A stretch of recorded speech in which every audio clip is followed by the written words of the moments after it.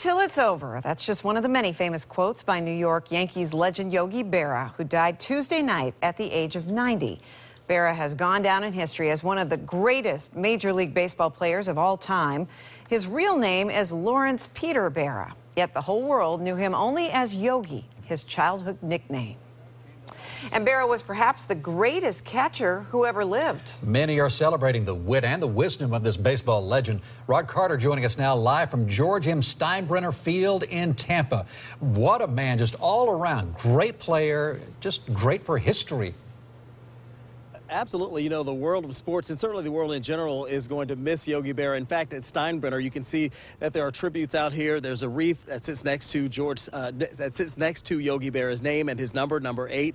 And then people have been bringing up mementos as well. You can see there's a yoo-hoo there, some flowers, and a baseball that has rest in peace. But today I got the opportunity to sit down one-on-one with a man who actually knew Yogi Berra personally, and he built an entire television network based on legends just like him. And he says Yogi Berra inspired the world.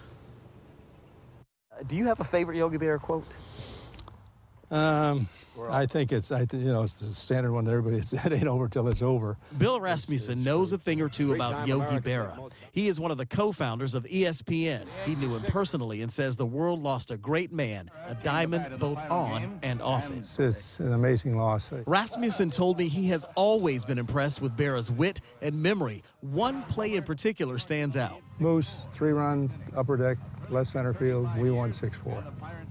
He played in 14 World Series. He played for 16 years, managed for I don't know how many.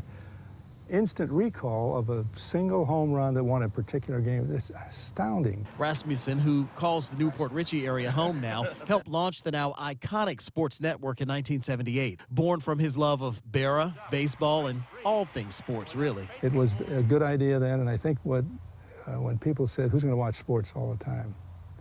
A single-purpose network. Nobody thought that would work. Well, where are we right now with this Denver offense? Clearly, the naysayers were wrong. Now there are 7 ESPN channels in the United States and 46 internationally. Started in part by a man USA Today dubbed the father of cable sports. Rasmussen and others arguably did for sports television programming what Berra did for the game of baseball. He changed it. How much of an influence did Yogi Berra and people like that have on your starting ESPN? Oh, huge. And Rasmussen told me that he actually started ESPN, co-founded ESPN shortly after being fired. He was actually an announcer for a hockey team, and he got a phone call. Yeah, he got a phone call one day that says, don't even come back. It's proof that through adversity sometimes comes the greatest triumph of all. Stace? Isn't that the truth? All right, interesting story. Rod Carter live in Tampa. Thank you.